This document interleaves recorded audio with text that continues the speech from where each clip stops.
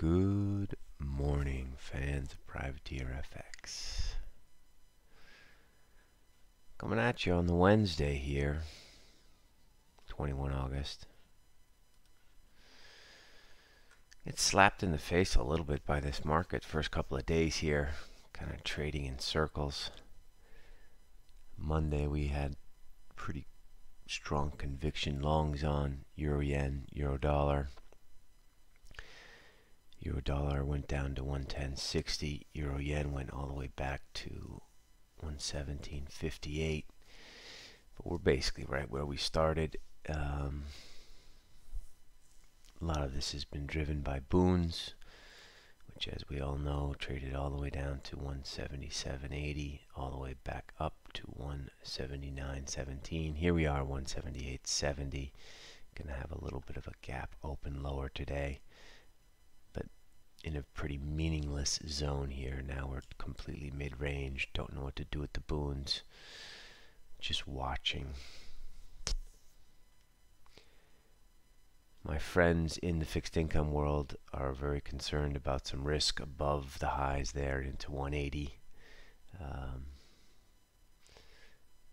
These guys know fixed income much better than I do, so I share that worry based on their worry. But anyway, we're just watching this for signals and waiting for this to turn, because none of this makes any sense to us. But we don't have a dog in the fight right now. And unfortunately, it looks like we're going to have to trade this on news. The last piece of news which allowed boons to turn from their highs, 179.10, was this news from Merkel about practical solutions on the backstop in Ireland. So this turned cable, turned boons lower. Let's have a look at this cable chart. We've been trying to build into cable longs all week. We got stuffed down as prices went down to 120.72. Here we are. This is going to end up looking like an inverted head and shoulders to a lot of people, whatever you want to call it. There's some pretty strong offers in that 75.80 area. But I think once we clear that, this thing can go a fair bit higher. How to trade this now? I think you just need to accumulate sterling. It's 53.4 now. In this zone, so between 50 and 20. The low yesterday after the high was 18, I believe. Let's have a look at that. The low after the high was, sorry, here's the low after the high, was 14. So light accumulation, I think, between 50 and 10, just because there's a change of tone here in sterling and the market is very, very short. How do you know the market is short? Because that news wasn't, there was nothing concrete in that news. And yet cable flew, and we are holding here sort of 60 points higher from where the news came out. News came out, it was figure 1.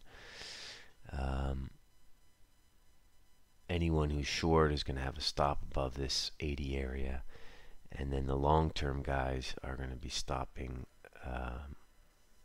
at 122.10, and this will also be a region where some of the momentum traders are going to get involved at 122.10. So we're back into the core long cable. We're trying to buy low ones this morning and selectively add through 80, through 10 on the top side. Sterling yen is the same chart. In this sense, you could add through 65. Yesterday's high was 63. The high on the 16th was 57. These highs over here is 56 on the 7th. And then 130.10 is sort of the clear air point. Sterling Swiss twisted sister. We talked about that last week, going into Going into Monday, same chart. It's sort of all the same trade here. 119.50 is going to be the big mofo point. Yesterday fucked a lot of people up, right? Sterling Swiss went down to 118.20. Cable went down to 120.70. Sterling yen went down to some silly place as well. 128.39. This will fuck up any what we call weak longs, which we fell into that category.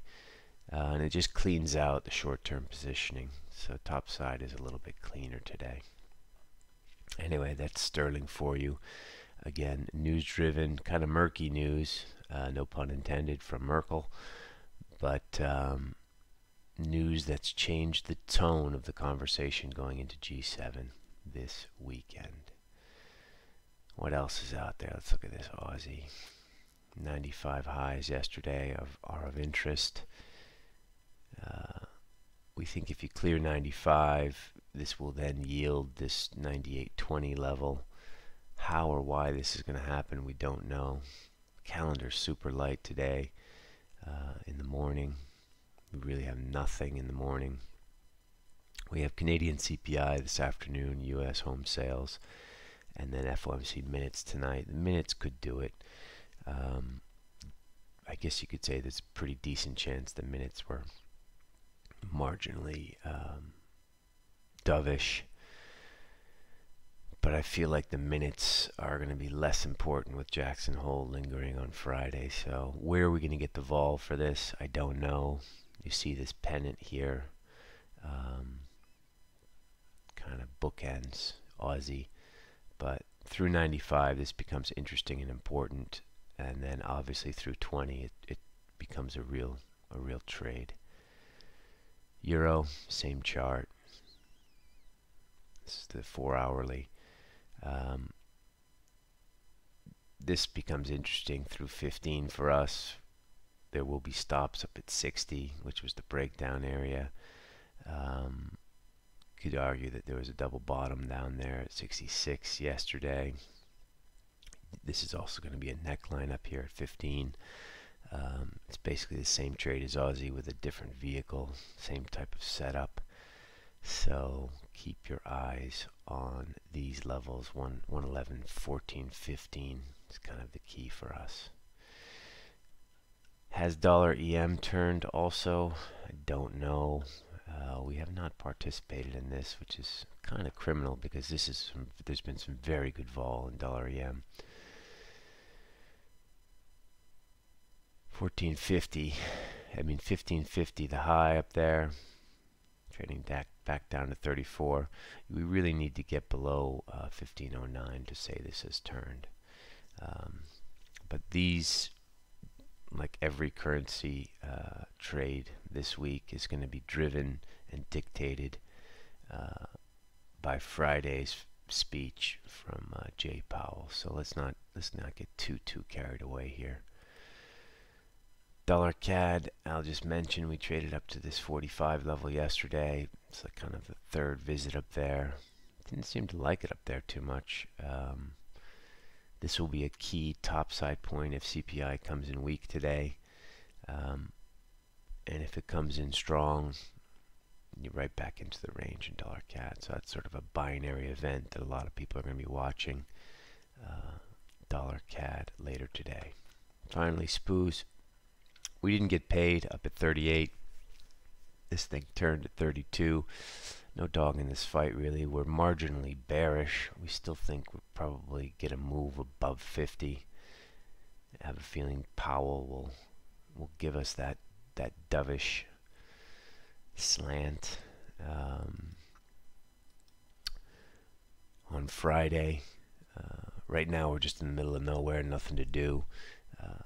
We like left-hand side on this global slowdown, on this sort of upcoming fixed income Armageddon, which we feel has to happen sometime in the next couple of months.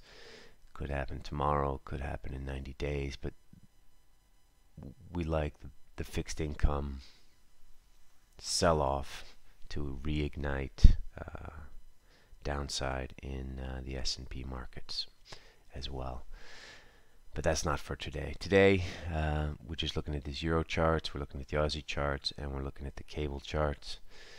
We're just going to duck and dive, try and steal a little bit of cash, keeping things light, and trying to keep our balance for the big trading day that's going to be Friday.